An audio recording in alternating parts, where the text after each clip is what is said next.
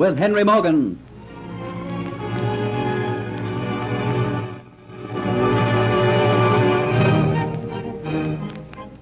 During the 17th century, Henry Morgan struck terror into the hearts of the Spaniards. Not a ship of Spain was safe from Morgan's buccaneers. When our story opens, a Spanish ship had just been taken. Tragic news for Don Pietro Pizarro, governor of Cuba, because part of his personal treasure, including the fabulous and priceless Aztec necklet, was amongst the cargo. Pizarro swore that Morgan would be captured, and his daughter Dolores swore to get the necklet back. The renegade Spaniard Diaz, a member of Morgan's crew, also coveted the necklet, and upon reaching Port Royal, incited 2 members of the crew to murder Morgan. That night, in a dark alley, they sprang upon the unsuspecting men, but Morgan was saved by a stranger who was unwilling to tell him anything about himself.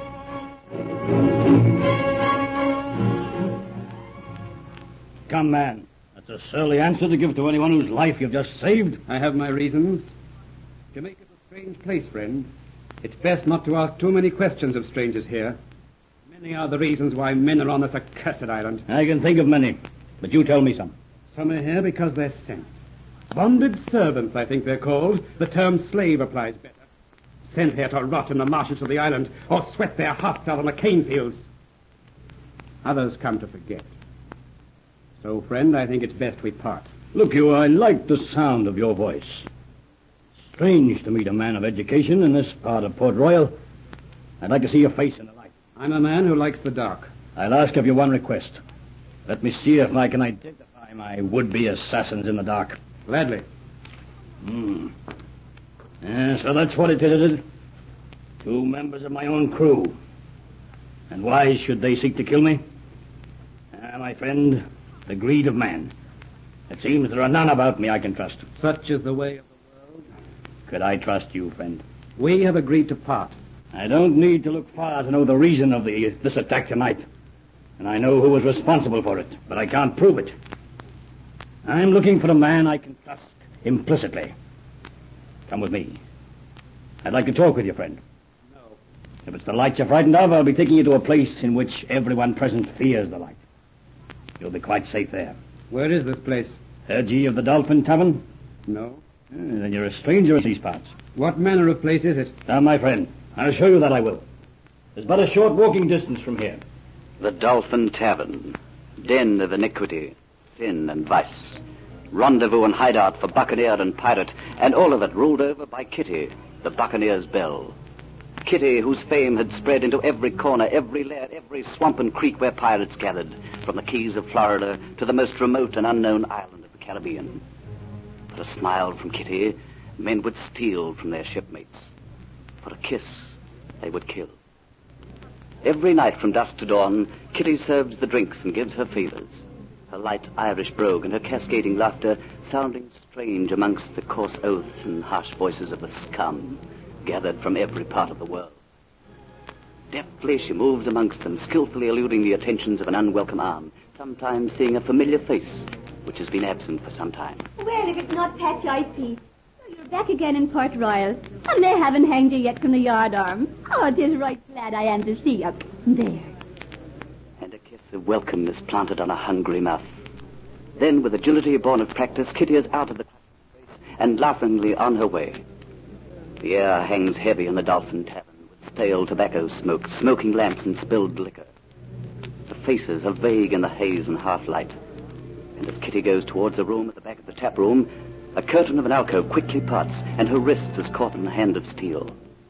Almost roughly she is pulled into the alcove, the curtains fall into place, and Kitty looks into a pair of black, burning eyes. So, you didn't expect me back tonight, eh? Why, Diaz, I didn't see you come into the tavern. No, that is true, but I come here, I watch you.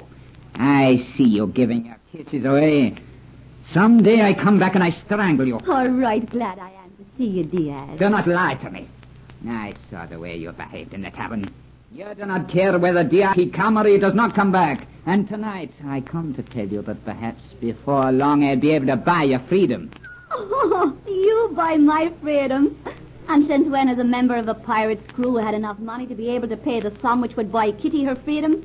You know full well I'm a bonded servant sent from England, practically a slave. And you know the price my master, bow-legged Jobson, would ask for my freedom. I'm responsible for the great success of this tavern. I know that. And perhaps tonight I will have the money which you want. Perhaps tomorrow I hang about your lovely white neck rubies, and in your ears I place the finest pearls, on your fingers the heaviest of rubies, bracelets of gold around your wrists. And then you'll be my own woman, eh? I give you a big, fine house, plenty of servants, carriages, houses, eh? Then you'll be mine, eh? You can do all that for me? Faith, man, tell me how. No. That is my secret. The other men, they would like to do it for you. But me, Diaz, I am the man with brains. I will do it. Tomorrow morning, you'll see, I come. I buy your freedom. I take you away, and you'll be mine. Pearls in my ears, fine dresses, a horse, a carriage of my own, rubies and emeralds around my neck. You would do this for me? I will do anything for you. To take you away from here. To know that you are safe from others. Oh, no. No kiss for you until I see your purchase money and the jewels in your hand. Kitty, come back here. Yes, you had best return to the tap room. Your lord and master has come in. It's Captain Henry Morgan himself. Morgan? Yeah. No, it is impossible. Why? Who is it he has with him? He's one I've never seen before. Look at him. Oh, it is so fair. He is so fair. His eyes must be blue and tall and broad of shoulder. Who is he? I do not know. I've never seen him before. What is he doing with Captain Henry? Well, perhaps you'd best go and see. Diaz hardly hears what Kitty says. His face has gone sallow. His heart is pounding in his breast. His plot has gone wrong. Nagging fear is at the back of his brain.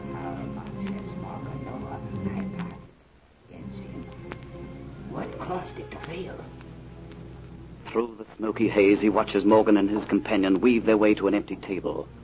Morgan's companion looks at him closely. His bright steel blue eyes are alight with recognition. And quietly he appraises his new friend with fresh interest. Both sit at the table, eyeing each other closely for the first time. I might have been ignorant as to what the Dolphin Tavern was, but I'm not ignorant of the name Morgan. In these parts, you'd be a strange man if you were. So you're Henry Morgan. Why did you bring me to this place? I wanted to see if you're the type of man that your voice told me you were. And am I? I have a shipload of cutthroats. Amongst them, my word is law. And yet there's not one of them I can trust. Tonight, 2 of them tried to kill me. You know why? How should I know? For the sake of this bauble. Are you mad, man, showing this priceless necklet in a place such as this? Look how those around you are gazing upon it. Put it away, man. There's not a person here man enough to try and take it from me.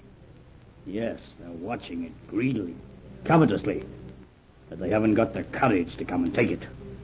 There's only one man in this tavern who's not looking at it with greed and desire, and that's the man I feel I can trust. Who is he?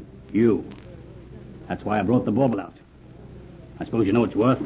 Taken from an Aztec temple. Finest bit of goldsmith work I've ever seen.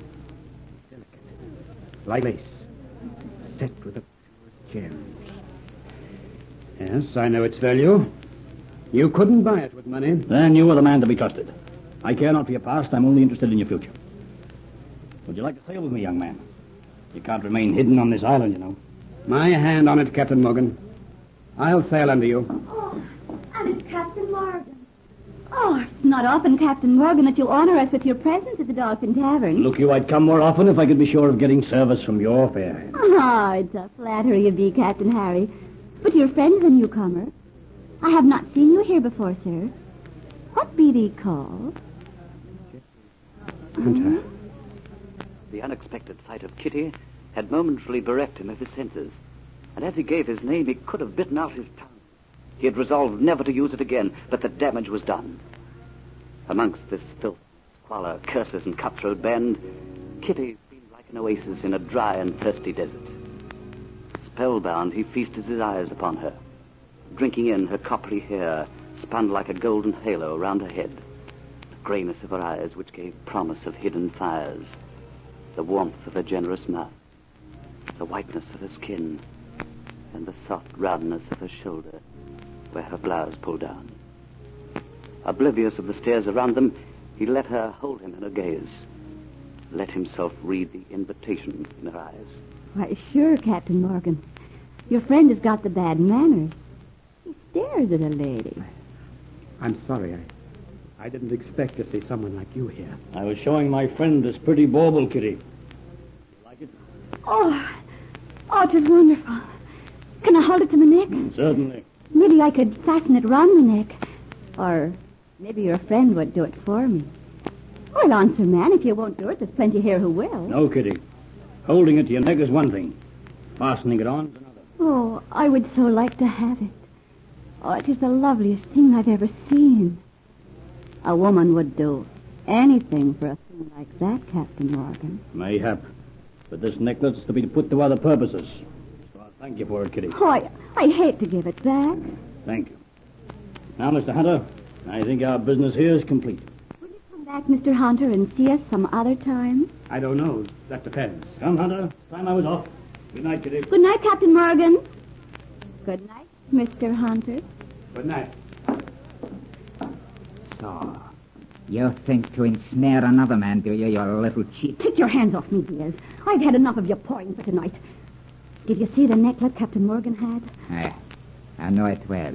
I'd do anything to have that necklet for my very own. Diaz, do you love me? That you know too well. Then get that necklet for me. Let that be the proof of your love. Get that necklet for me, and I'll be yours and yours only.